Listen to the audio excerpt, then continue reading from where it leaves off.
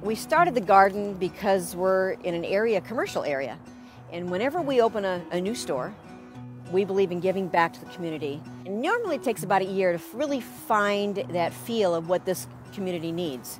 We're the 6th largest city in the country, and we have a food desert. This is located in a food desert. There's no grocery stores 3 to 5 miles. So after looking at the lot across the street from the store, we decided, we're going to put a community tire salsa garden. We're going to grow garlic and the onions and the tomatoes. Let's make it flourish and all the flowers and make a pretty area. If there's nothing else we get out of here, we're going to engage the community.